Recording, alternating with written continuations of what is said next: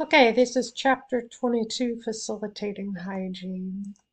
Again, a reminder, I don't own this material. Under fair use, I'm providing lecture content for my nursing students only using this material. All content within is for educational purposes and does not provide medical advice. So, question, what is hygiene? Hmm.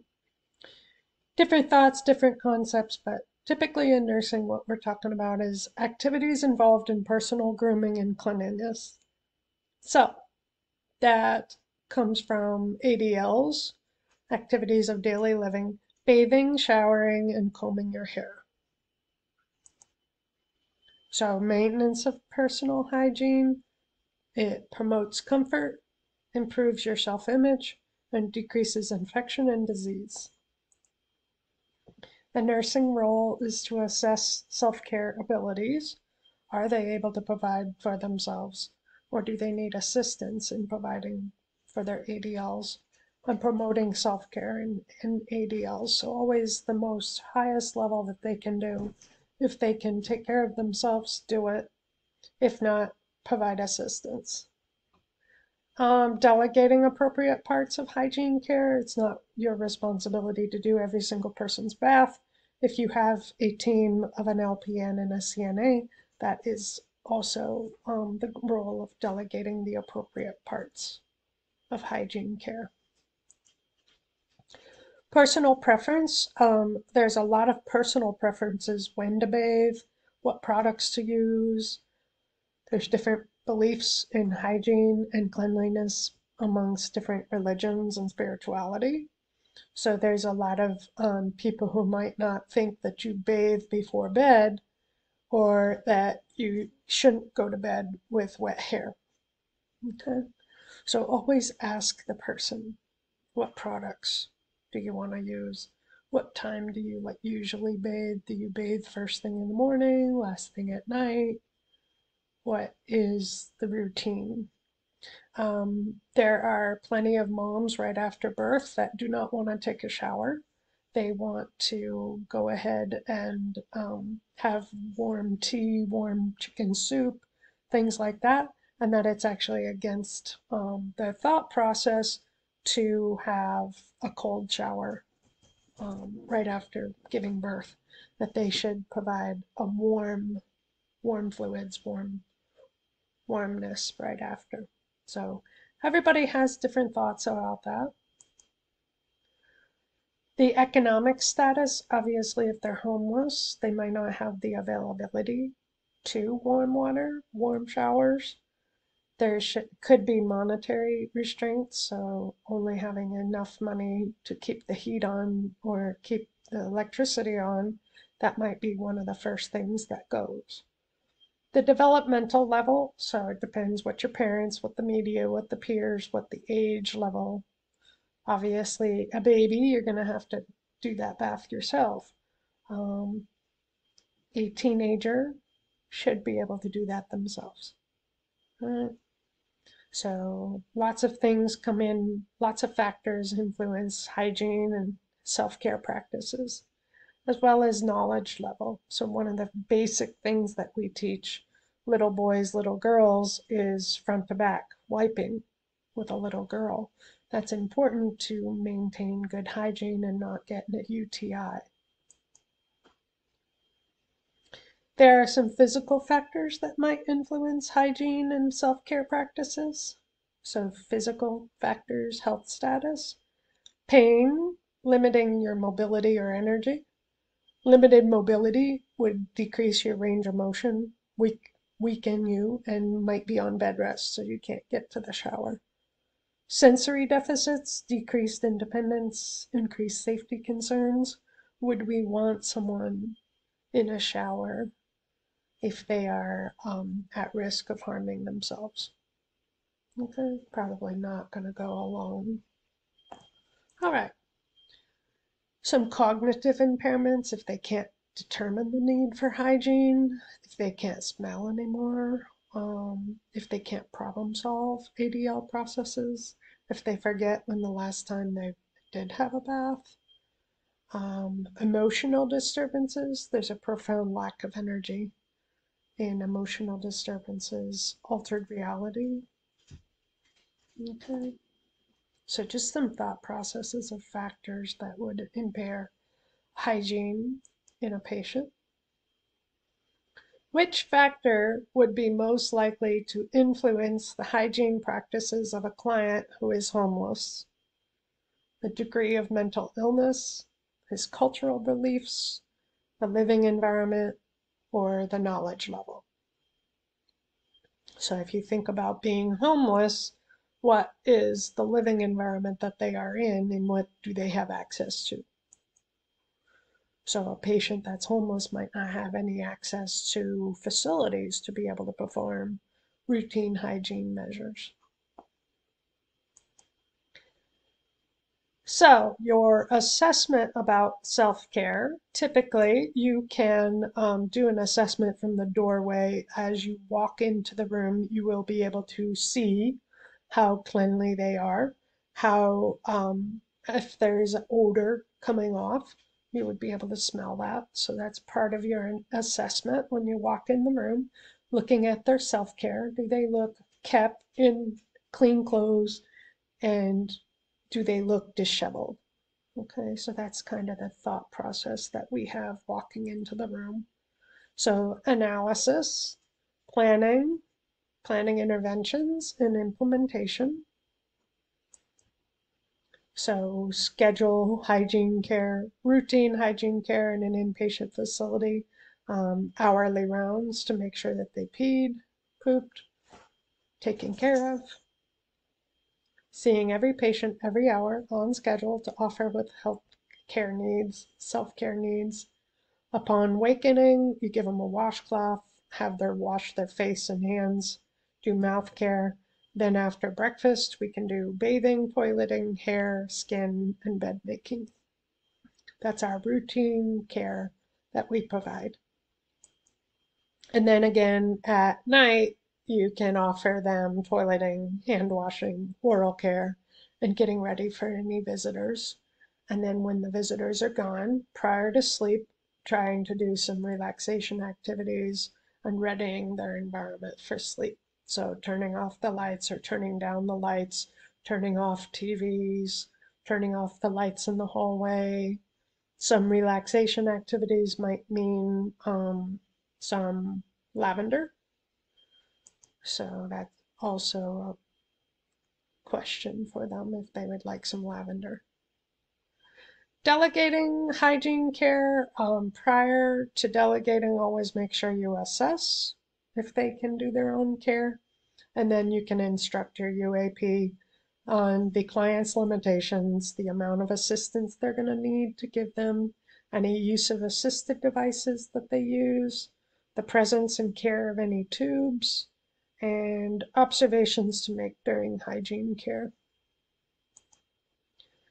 The care of the skin, knowing the anatomy and physiology and the main functions of skin. Factors that affect skin are the health status and the developmental level. So think about the skin care of a dehydrated patient versus a overhydrated patient. You might want to put extra lotion on that patient if they're really dry. Knowing the main functions of the skin, we would want to keep skin closed. So if there's skin tears, taking care of those skin tears right away. Preventing infection. In your assessment, there's subjective and objective information that you're getting. You're planning your day. If there's wounds and things. The purpose of bathing, remember, health promotion, social interaction, and pleasure or relaxation. So depending on when they want to bathe, that might be a way that they relax and get calmed down for night. Or it could be one of those things that they need social interaction. That's one of the biggest times that we can talk with a patient and really get to see their skin. So if there's an assist bath, you bathe reaching hard to reach areas. If it's a complete bath, it's usually a complete bath. A partial bath, you bathe only those areas absolutely necessary, including the perineum. So a partial bath, they do as much as they can and then you help them. Some other type of baths, you could have a towel bath, a packaged bath. That's for someone going to surgery. You might actually have a packaged bath that needs to be done prior to surgery. A shower, a bath in the tub, or a therapeutic bath. Different things that we use. Special considerations if someone has dementia or if someone's obese, that might really come into play. Dementia, just being careful with that and always having two people. He said, she said, not understanding what's going on, the potential for drowning, especially if you're putting them in a tub.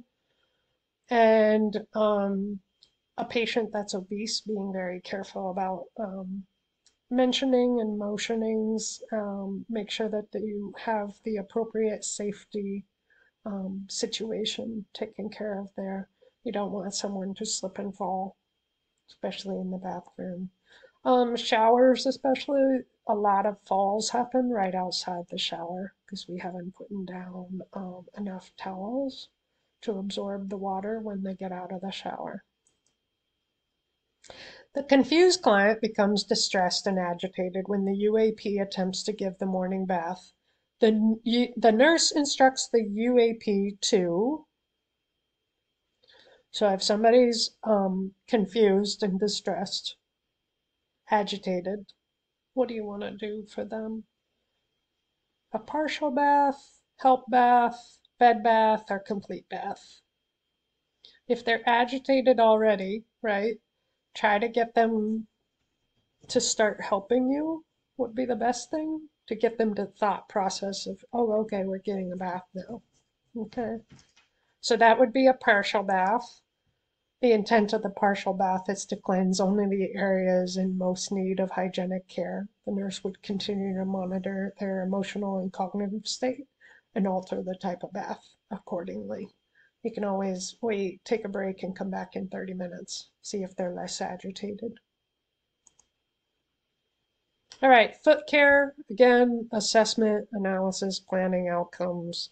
With foot care, usually that has to do with diabetics especially. Nail care, think about the assessment, the analysis, what are you doing, okay? So foot care, providing lotion, again, no lotion between the toes on a diabetic. Nail care, typically we're not clipping nails. Keep your clippers away from people's nails. The thing about nail care, and you'll see it in the ATI, is to go straight across, not around the corners of the nails, because you're more apt to clip skin. Just be really careful with nail care. It's not something we typically do in the hospital. If they need nail care, then it's the podiatrist that comes to help us with that. Major areas of oral care. Oral care, hygiene care. Most of the time, this is what you're looking at, and this is what you're thinking about with oral care. If you can, give them a toothbrush. If you can't, then we use sponges. That's for the removal of food particles and secretions. It improves appetite and it reduces the incidence of pneumonia. So the one with the little suction device attached to it, you put that to your yonker, to your suction tubing, and it helps get that liquid back out. So that would be especially important with someone who is unconscious. You will see the pink sponges quite a bit, especially at end of life, so that the family feels like they're doing something. They can go ahead and wet the mouth, wet the lips. Remember that research shows that the honey glycerin swabs actually dry people out more. So we don't typically use lemon swabs anymore because of the drying properties of the lemon glycerin. So while you're in doing oral care, you want to make sure that at least once a shift you're going in and doing oral care on the patient, not just assuming that the UAP knows what they're doing, because you want to do a full assessment of the oral cavity. So the condition of the teeth, cavities, gingivitis, get the dentures out, get them put in away and cleaned at least once a day. Some conditions that might affect the mouth, stomatitis, glossitis, oral lesions, oral malignancies. It's really important to do a real thorough check. So a lot of the times they find oral cancer by going to the dentist because that's the person who's really looking around in your mouth really good. Stomatitis, if you think about that, most of the time those kind of things happen with cancer patients because the chemotherapy causes an irritation of the skin in their mouth.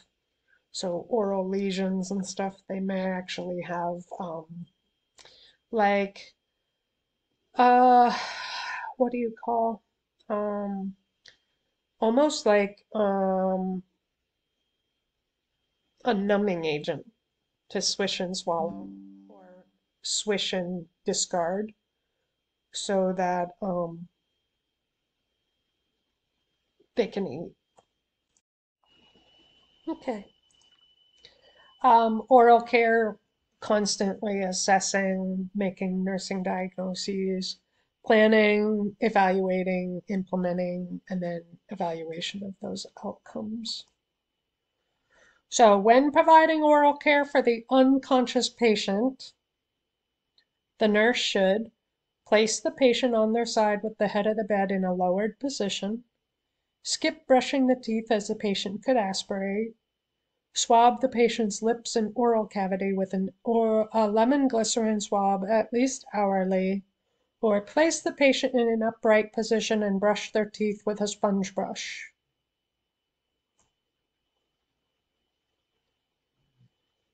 Which one are you thinking? So it's probably not going to be B and C. So would I put them upright or would I put them on their side with their head of the bed lowered? Which way would I do it for an unconscious patient? So, thought process with safety would be on their side, which is called the recovery position, because you would not want them to aspirate. So if you put them head up in their bed, that's great, but they could aspirate stuff that you're putting in their mouth. So to facilitate oral hygiene and protect the patient's airway, the nurse should keep the head lower than their stomach and on their side. Hair care. When you're doing hair care, just be very careful with this because we don't know whose hair is dyed. We don't know whose hair is ultra sensitive, right? So you don't want to just go down through the unit doing hair care without asking the patient first. So typically, if they're gray hair, they might have dyed that hair, so it's important to know that you're using the right shampoo. If they have oily hair, they might use a different shampoo. Okay. So really be careful with hair care. Hair is one of those things that some people are really picky about. So just ask the patient prior to getting started. Analysis, nursing diagnoses. So you're looking at hair care. The worst possible problem with hair care, right, would be dandruff or head lice. So always some test questions out there. With head lice, what would you do? How do you take care of that? How do you plan? How do you intervene? And what do you educate on? Head lice is going to be using the NYX shampoo, but then anything that cannot be washed in the house needs to be put in a trash bag for a week out in the garage and then laundered if they can. Okay, so just know those special needs for head lice. Okay, so what do you do when you need to persuade a client to have a bath when the client is adamantly against having anyone see their body? How would you take care of that patient? What would you do? So first things, assessment, right? Why not? What's the problem? I would not force somebody into a bath because you don't know if there's child sexual assault. You don't know the situation, so really assess first, diagnose, intervene. Okay. So if they're adamant about no one seeing their body, is it okay to bring them the washcloths and they can do it themselves? Is it okay with, right? So think about this. If they're adamant about it, it may be something we need to ask more questions. So eyes, assessment, diagnosis, right? Eye care, just think about eyes. You will get this more in the hygiene level ATI. Eyes, inner to outer. Inner is infected, outer is less infected.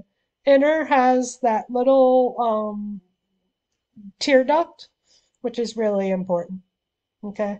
If you have an eye infection, you want to go from inner to outer, one washcloth per eye, or flip it over and use a different part of that washcloth for the other eye.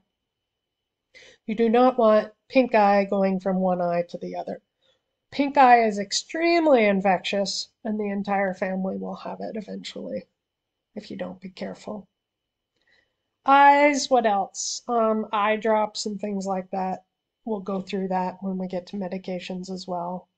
Just think about eyes, specifically with eyes, vision difficulties. Ears, again, we will do more in lab about ears, but just think about earwax and things like that. You don't want to be going poking around in their ears. Don't do that. Send the right doctor in if they need that. Most of the time, ears includes eardrops, and you will need to know how to do eardrops. Nose, again, no special care required. They may need to provide care on an unconscious patient or an NG tube in place. We'll get to that when we get into NG tubes. Just remember to have Kleenexes available and ready and have a way to discard them. So nose, typically no big special care related to that. Some people do sinus irrigation, but again, most of the time just requires suctioning. The environment, make sure your environment is clean. This is why we go into a room and we start cleaning up. Okay, how many times have you gotten in a room and you see milk from 3 weeks ago on the shelf?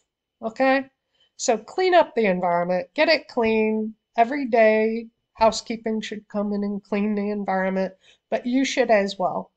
Get stuff in the trash, empty the trash, get a good clean environment. Look at your environment for safety issues. Okay, just good hygiene. Make sure that you have plenty of washcloths, towels, and everything they need in the bathroom so that they can provide their own care as needed. Safe, effective care. Oral care is essential.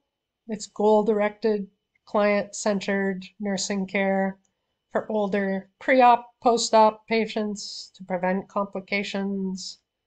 Based on your experience caring for this kind of type of client, explain the interventions you can provide.